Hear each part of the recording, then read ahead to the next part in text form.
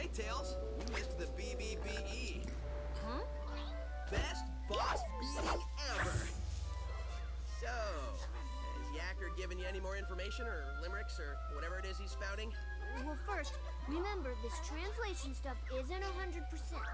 Trust me, I remember. So anyway, these aliens are made up of a really powerful energy source called hyper-go-on. Original name, do not steal. No. Well, sort of. It's their life force. And you only got a taste of it. Look at what happened. That is sort of an understatement. Funny thing, it was first translating as horrible body odor. Anyway, Sonic should switch their old spice to speed stick. Get it? Not funny. Baldy nose hair. That's the best thing I've heard all day. I gotta remember that one. I know, I've already written it down. Anyway, he's draining them of their power. All their power, and using it for an evil aquatic mammal? An evil dolphin? No, a porpoise. Oh, an evil purpose. Come on, Tails. Keep working on it. Bird. Hey, where are you going? To find Baldy McNosehair, of course. I'm totally calling him McNosehair. That's one of those lines that made me smirk, but not really like laugh out loud. It's very childish. But anyway, yeah, so apparently Eggman is taking the source from these aliens called their hyper-go-on power. Yeah, real creative name. And using it for something, for some sort of evil porpoise. Evil purpose. So we gotta figure that out. Then maybe we can find that out in Starlight Carnival. But who knows. Let's go to Act 1 of Starlight Carnival. And god, this place puts Tron to shame. I mean, look at all this. Look at all these colors. No wonder they call it Sonic Colors. It's beautiful. It's vibrant. The textures are just so nice. I mean, look at this game. Look at this. This is a game on the Nintendo Wii, for Christ's sake. And look how, excuse my French, but goddamn beautiful it looks. I mean, seriously. I don't know why I decided to say excuse my French, even though I've cussed in my LPs in the past. And prepare to do the homing attack. Because the first time I played this stage, yeah, I kind of did not know that you need to home attack those square gray rectangles or gray prisms. And yeah, I kind of fell to my death a bunch of times. Kind of one of those quick reaction moments, but yeah. Now we got Disco Fever on here. And we got ourselves the Blue Wisp. What does the Blue Wisp do? Well, it turns Sonic into this cube. And with him turning into this cube, and how come I couldn't home attack him? That's weird. Usually I can home attack those guys. But the Blue Wisp allows Sonic to turn into a cube and makes all blue rings into cubes, and vice versa. Damn it. What's up, guys? Haven't seen you since Sonic the Hedgehog 2. What are you guys called again? Spinies, I think?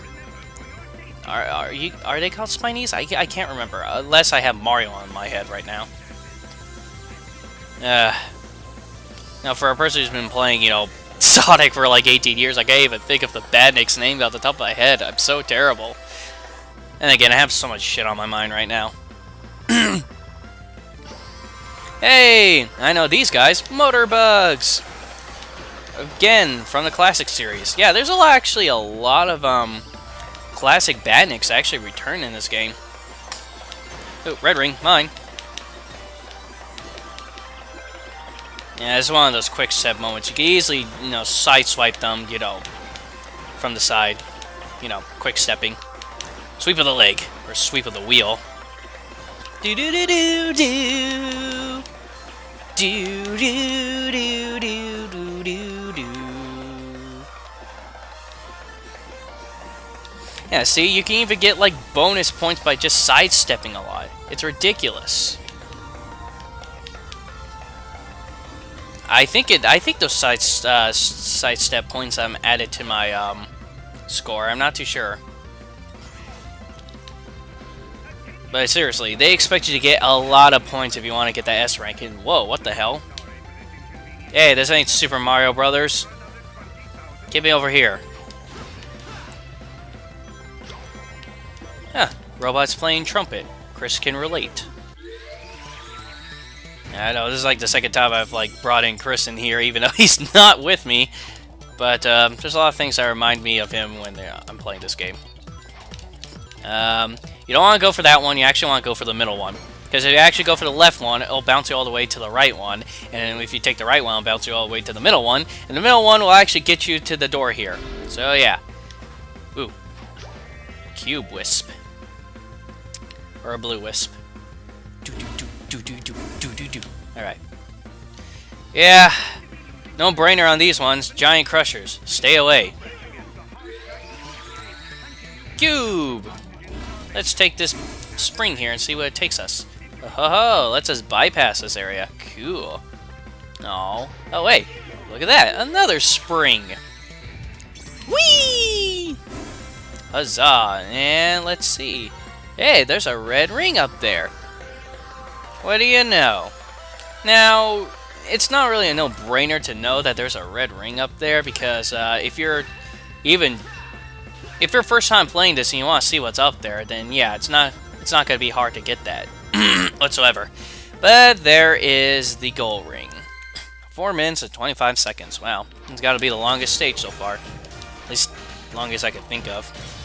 And I got myself an A.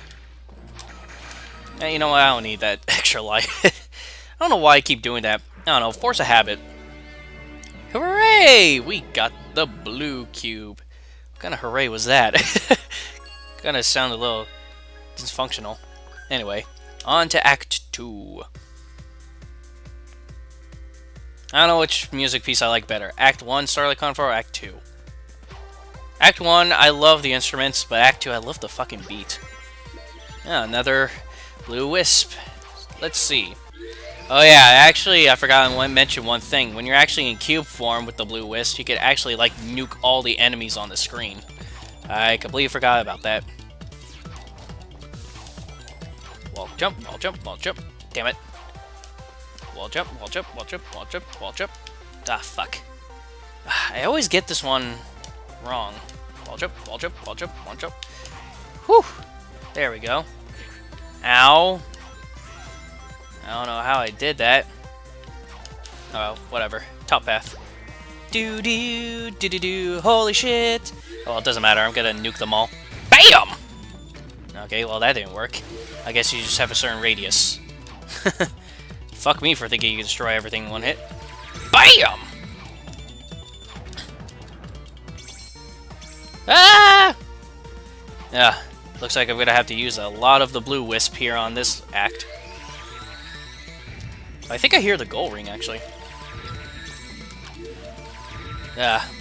Thank goodness you can easily get out and in out of your cube form really quickly. Yeah, unfortunately you can take damage actually when you're in your cube form, so yeah, be careful. If you have no rings, then yeah, you're kind of screwed. Coolio. Alright, let's see. On to Act 3. AB. Alright, let's see what the gimmick to this stage is. Well, we're already in the 2D perspective, so it has something to do with that. Oh. Well, it looks like the gimmick to this stage is this yellow spring that keeps following you. Yeah, the whole point is this yellow spring that, you know, follows your every movement. And I mean your every movement. I mean, if you go a little bit behind like I did, it'll still eventually go forward. Well, fuck me for thinking it'd go forward. Oh, okay, it stopped. Alright, this is where it stops. Alright. But, yeah. The whole gimmick to Act 3 is these yellow spring here. If you actually go far ahead of it when it's moving from side to side, you can actually, whatchamacallit, you know, it will keep up with you. When it's going up with a vertical, yeah, yeah, it won't catch up with you.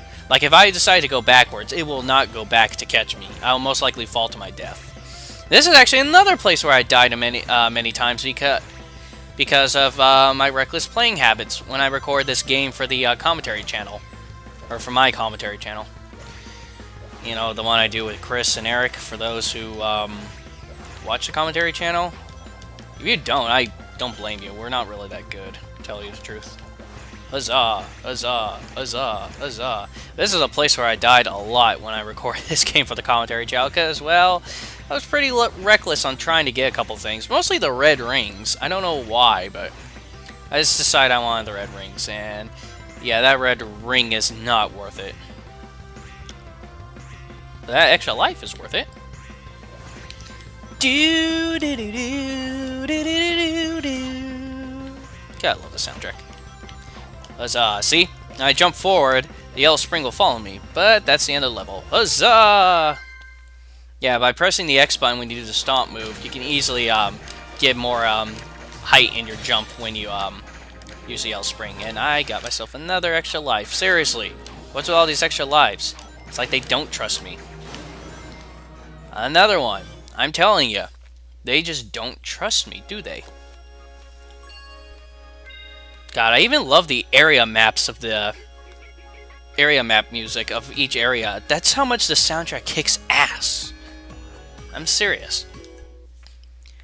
But enough gushing about the soundtrack. Move on to Act 4. Whoa! Oh, jeez. Don't know what those are, but they remind me of a certain enemy. I think actually from Metroid, I think. I can't think of what enemy. Yeah, it's something from Metroid Prime, if I can recollect the thought. Oh, jeez. Yeah, these guys shoot a barrage of little green electro balls. And very predictable pattern. Oh, jeez.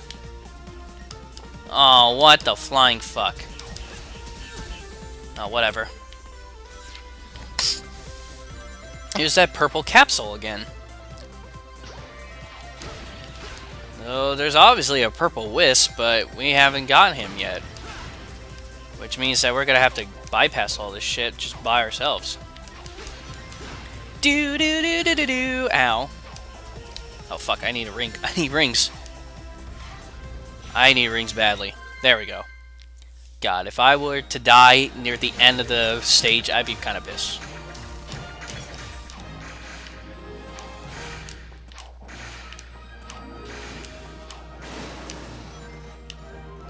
Alright, I got my extra life. I don't know why I keep doing that, because, like I said, people, force a habit. Ooh, you got a chance to get the green wisp. I wonder what he does. Whoa! Oh god, anti-gravity in Sonic. Never really liked anti-gravity in any platform whatsoever. Oh god, you guys again? Didn't learn the first time, huh?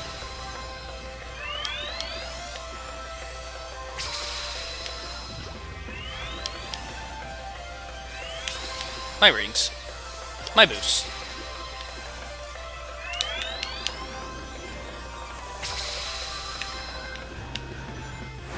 Huzzah.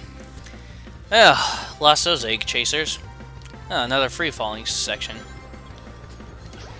More boosts. Red ring. Even though I didn't mean to actually get the red ring, but I'm actually surprised I got that on my first try. Because that's actually a pretty tough one to get, because I gotta admit, the physics for free-falling can be kind of jittery. I mean, sometimes you'll jitter left and right and everything like that. I don't know, it's too sensitive. That was completely pointless. Woo! Oh, jeez. Well, here's a green wisp. Let's see what this bastard does. Ah, he allows us to hover. Nifty. But maybe there's more to him than that. Whoa! You see that? I just did the lightspeed dash. Yeah, so the green... Enough bullshitting aside, because I am bullshitting you all. The green wisp pretty much is a hover wisp, but not only that, by pressing the B button, we're able to do the lightspeed dash, which frankly does not make sense to me because, you know, that's always been a natural set move for Sonic in the 3D Sonic games, and they made it a gimmick power-up. I don't know why they did that, but... damn it, Sonic Team, just damn it. I mean, it doesn't bother me too much, but I don't know why they couldn't just add that to Sonic's natural skill list. I don't know why. They do it with another wisp, too. we'll be getting to that wisp soon. It's actually in the world that we'll be going to next. So I always go for that world next. Huzzah! Huzzah! Huzzah! Huzzah! Huzzah! Huzzah! Take that, you band geeks! Nah, just kidding. Band geeks are people too, right, Chris? See, light speed dash. And by using this trail of rings, we're able to get all the way up here. Yeah, if you actually do the light speed dash while in your hover form, the meter won't actually go down. Won't go down faster. Go down fast. Because when you're using hover regularly, can you see the meter? It goes down pretty fast. But when you're actually doing the light speed dash, it decreases the time. And crap. Oh, we're gonna need to hover. Hover! Ooh. There's a trail of rings. Let's just do it anyway. Whee! Oh, well, you know. Oh, God. I was just waiting until I get out of my green wisp in order for me to get my ass over there. Woo! I got myself an A rank. Almost close to getting an S rank. I think you actually need 200. Wait, was that 1,000,000 points I broke? Yeah, I broke 1,000,000 points. Did I? Well, let me see. Yeah, I actually broke 1,000,000,000 points. What do you know? Only in Sonic Colors are you able to do that. But now we got the green wisp. The hover wisp. Now we can use him in other stages. Same thing goes with the blue wisp as well, too. Last act, and it's another green wisp act. In fact, this whole act is based on the green wisp. I mean, look at it. He's right above me. He's right above me. Now, there is a red ring down at below there, but I would not suggest getting it yet. You can get it, but I'm not going to. I'm just manually climbing right now because there's no point of using the hover wisp. Now there's a point of using the hover wisp. Huzzah! Huzzah!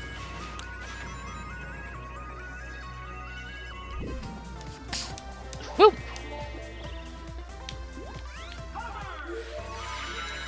Woohoo! I like the hover wisp, especially the song. I think the hover wisp has my favorite song, has my favorite jingle to it when you're using it. I don't know, it sounds so peaceful. It sounds so just calming. I like it. Do do do do do ow do do ow do do ow do do ow do do ow. Oh jeez. Whew! Made it. Woo! Yeah, that was close. Yeah, that was Act 6 in a nutshell. Yeah, so close I gained an S rank. Oh well, whatever. Who cares? You know what? I don't need to break the scoreboard anymore. I don't know. I find it kind of amusing to destroy the scoreboard. It's the only Sonic game I know that you actually do that. But anyway, let's go free ourselves another planet, shall we?